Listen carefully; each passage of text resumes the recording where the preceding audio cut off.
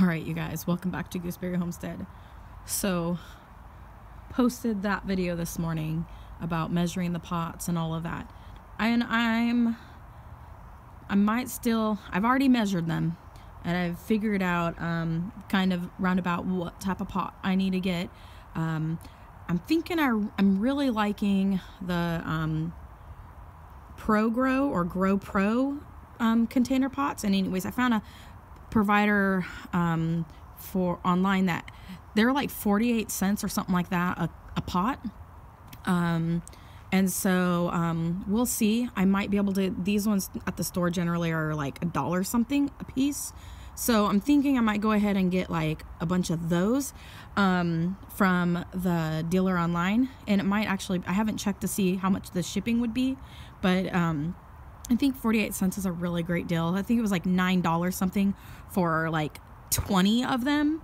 And I do know that I'm going to need a few small pots like that for the jackfruit trees that I have in the house to be potted into later on this spring. And then I might have a few other things. I'm thinking about starting the rest of my those trees that that like the evergreen type trees.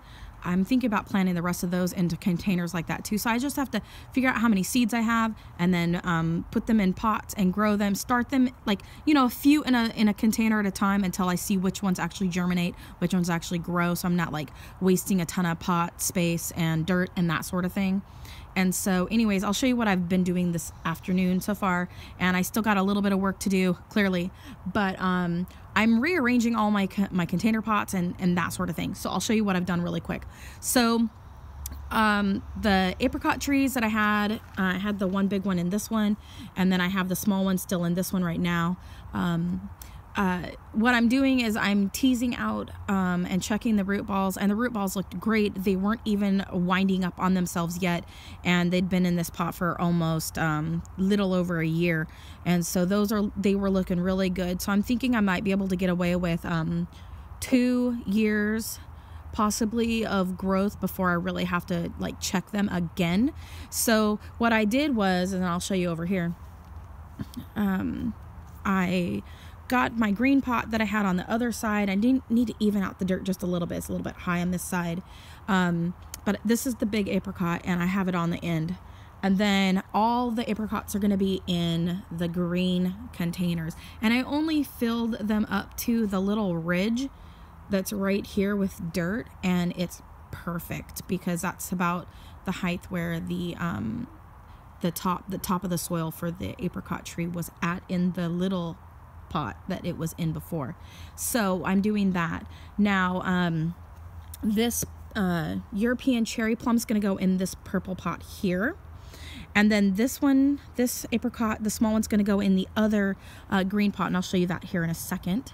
And then what I'm planning on doing is looking to see how many of these terracotta colored pots I have available when I'm all said and done with all of this organizing. But it's looking like the majority of the trees that I just bought are going to be going into the purple pots, because these will be ones that I move with us when we move, and it'll be a lot easier for transportation in a little bit smaller pot. And that's the reason why I also made the soil level a little bit shallower, and I didn't fill the pot completely full in the green pots because I don't want them to be overly heavy. So moving on here.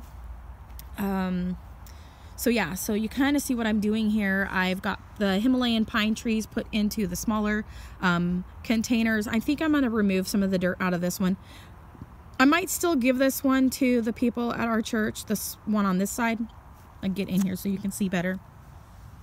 It had some damage to it. I don't know how well it's going to come out of its funk, but I may or may not give it to them because I really don't want to give them a messed up tree. But this one is excellent and doing great. So there's that. And when I was changing it out, oh my gosh, the smell was amazing. The Himalayan pine trees have a beautiful pine scent. It's so beautiful. So anyway, so apple trees, the small ones that I grew from seed, will be going into these terracotta pots. So I've got another terracotta pot in my greenhouse. So it's looking like maybe I might have enough for them all to be in the terracotta, the ones I grew from seed, except for this one right here, the one that has the red leaves on it. I'm gonna leave it in a purple container, and I'm also gonna be moving the berries out of the pots of the trees and moving them into probably these gray containers. The only thing I don't like about the gray containers is that they tend to fall over in storms, so I'd have to brace my berry bushes up along this fence over here, which I'm totally okay with. So there's that. So this Himalayan pine tree, I'm thinking I'm going to be putting it into possibly this container. I'm not exactly sure. I haven't decided yet whether or not this is going to go into a purple pot or if it's going to go into this brown pot.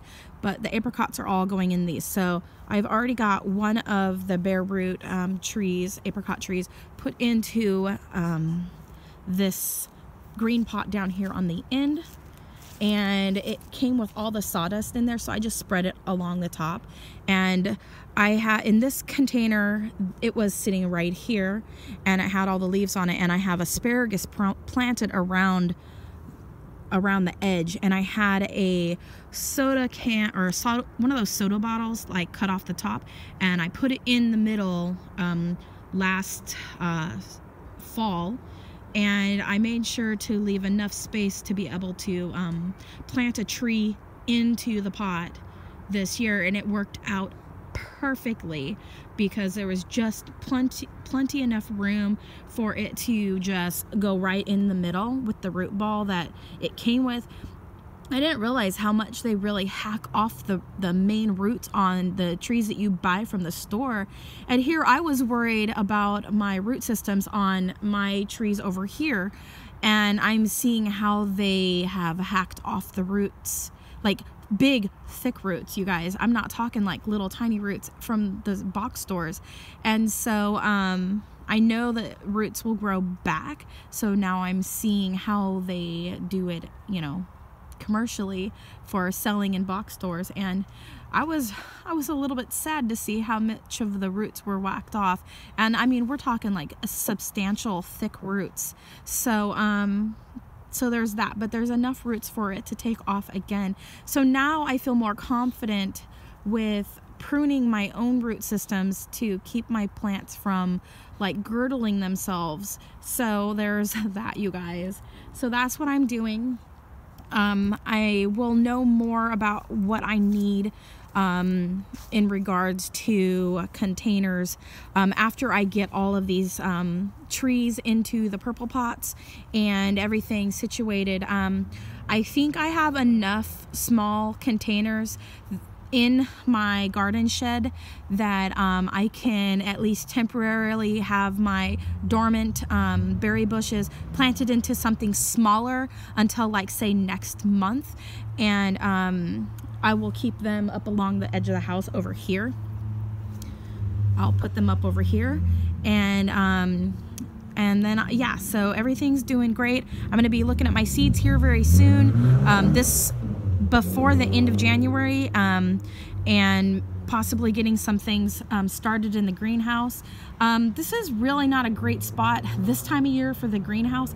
You guys, I think I need two of these. I think I need one right here and then one right here. Seriously, because I